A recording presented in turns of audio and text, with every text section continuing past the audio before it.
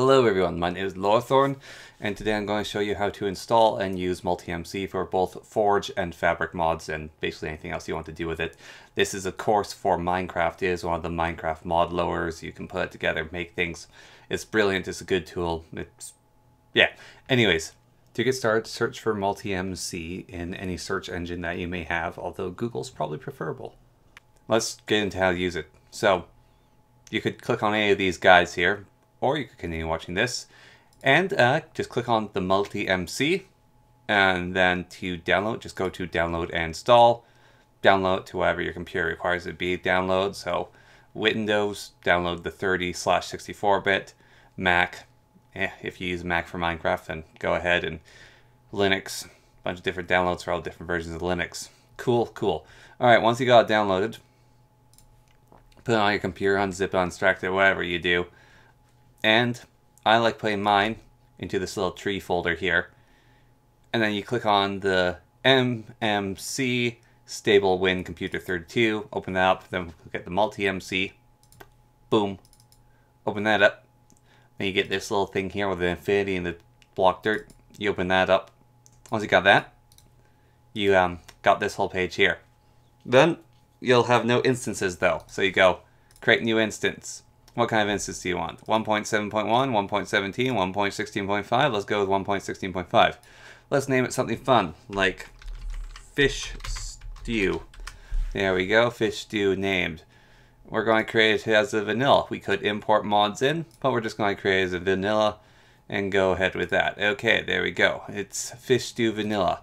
Now we go and say Edit Instance. We open up the Instant Editor, and we go over to this page here, the versions. Now, do we want Forge or Fabric? If we want it to be Forge, we go install Forge, and we can choose which version of Forge we want to install. Then I'll install it. If we want Fabric, we can click on Install Fabric, choose what version of Fabric we want installed, and hit OK.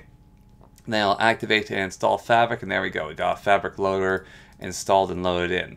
Then if we want to add mods, we could click on Install Mods, and go Add, and add mod from folders. Or we could do the much easier way, in my opinion, which is we go back to Fish Stew and we go into Minecraft folders. You can just open up from there. Then you click on mods. You got this big old empty page here. Whoop-de-doo. Then we go over to good old CurseForge here, and we say we want for Minecraft Fabric Edition, we want mods for that because that's what we got installed. Then you select the mods you want. I recommend right-clicking them, open up in link a new tab. Then you can go to its file folder and get it downloaded from there, like so. And then you just get the version that you need, which is a Fabric build. Just click the install on 1.16.5 version of the mod. You keep all these installs. Then you can either go and find those in your download and add them with the add mods, or you can go to Minecraft folder in your instance of the thing you've made. Click on mods, open that up. And you can just drag these into there from here, or again from the download folder, and say it should just work just fine here.